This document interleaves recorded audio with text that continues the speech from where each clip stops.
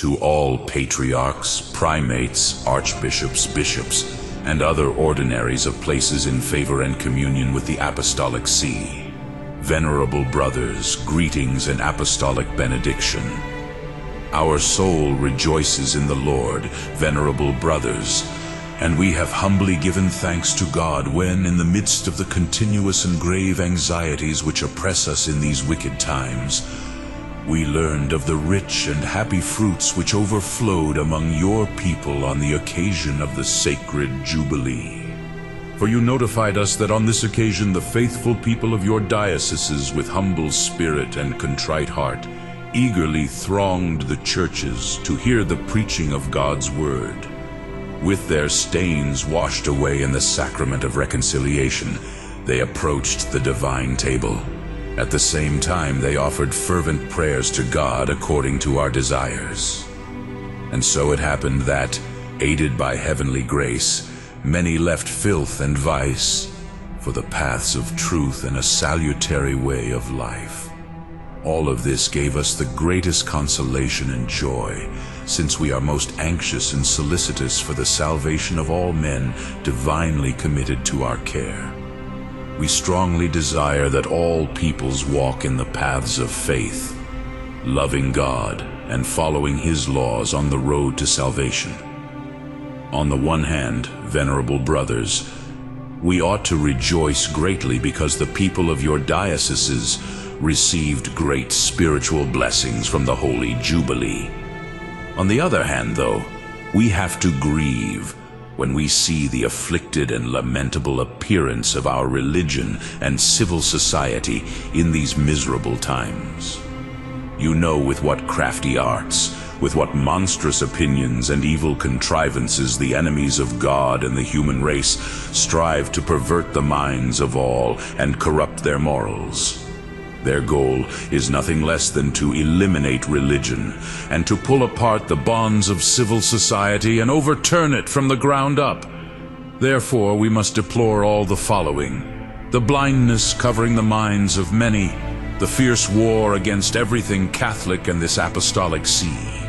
the hideous hatred of virtue and rectitude, the profligate vice dignified with the deceitful label of virtue, the unbridled liberty of thinking, living and daring everything at will, the unrestrained intolerance of all rule, power, and authority, the mockery and contempt for sacred things, for holy laws, for even the finest institutions, the lamentable corruption of improvident youth, the annoying aggregate of bad books, pamphlets and posters flying about everywhere and teaching sin, the deadly virus of indifferentism and incredulity, the tendency to impious conspiracies, and the fact that both human and divine rights are despised and ridiculed. Nor is it hidden from you what anxieties, what doubts, and what hesitation and fear arise from these things to distress all upright minds. Serious evils indeed are to be feared in private and public affairs, when men, miserably deserting the norms of truth, justice, and religion, enslave themselves to their own evil and unbridled desires, in resolute labor for all that is sinful. In such a great crisis, everyone can see that all our hopes must be placed in God alone. We must offer Him continual and fervent prayers so that He may pour out the riches of His mercy on all peoples. We must implore Him to illumine all minds with the light of His heavenly grace, to bring back the erring to the path of justice, to turn back to Himself the rebellious wills of His enemies, to bestow on all a love and fear of His holy name, and to give them the spirit of always thinking and doing whatever is right, whatever is true, whatever is modest, whatever is just, whatever is holy.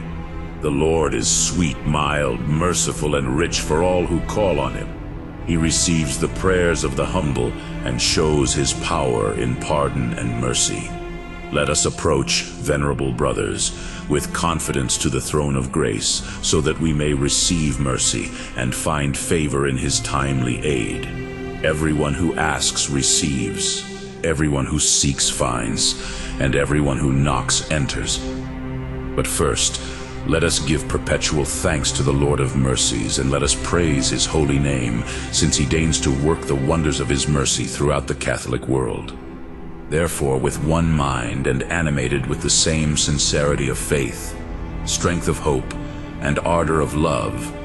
let us humbly and strenuously beseech God to deliver his holy church from all calamities, to expand and exalt it more and more every day among all nations and everywhere on earth, to purge the world of all errors, to lead all men in mercy to the recognition of truth and the way of salvation, to propitiously avert the scourge of his anger, which we deserve for our sins, to rule the sea and wind and bring tranquility, to grant peace, to save his people and bless his inheritance and bring it to heaven,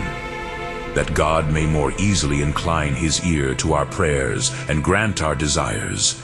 Let us raise our eyes and minds to the most holy Mother of God, whose patronage with God is more prompt and efficacious than any other, for she is our most loving Mother and our greatest source of confidence. Then too let us seek the intercession of the Prince of the Apostles, to whom Christ himself gave the keys of the kingdom of heaven, and whom he made the rock of his church, against which the gates of hell can never prevail. Let us also seek the intercession of his co-apostle Paul, and the particular patrons of each city and region, and all the heavenly company, that by them our gracious Lord may pour out the rich gifts of his goodness. Therefore, venerable brothers, while we in our gracious city order public prayers to be made, we call upon you and the people committed to your care to join us in our desires. With all zeal, we enkindle your renowned religious devotion and piety, so that in your dioceses also you take care to order public prayers for mercy, and in order that the faithful may more fervently perform these prayers which you order,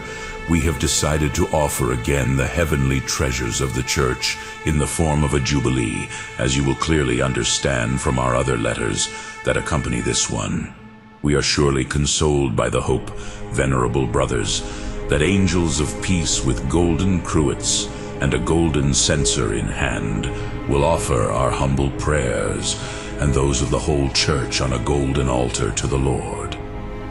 Surely he will receive them with a friendly countenance and assent to the common desires of us, you, and all the faithful. May he dispel all the darkness of error, dissipate the storms of all evils, and give his right arm in aid to both Christian and civil affairs. May he grant one and the same faith of mind to all, one and the same piety of action, one and the same love of religion, virtue, truth, and justice, one and the same zeal for peace, and one and the same bond of love, so that the kingdom of his only begotten Son, our Lord Jesus Christ, may be extended more from day to day and strengthened and exalted in the whole world. Finally, as a sign of all heavenly gifts and as a testimony of our burning love, receive the apostolic benediction which we most lovingly impart with heartfelt affection to you, venerable brothers, and to all clerics and lay faithful committed to your care, given in Rome at St. Peter's, November 21st, 1851, in the 6th year of our pontificate.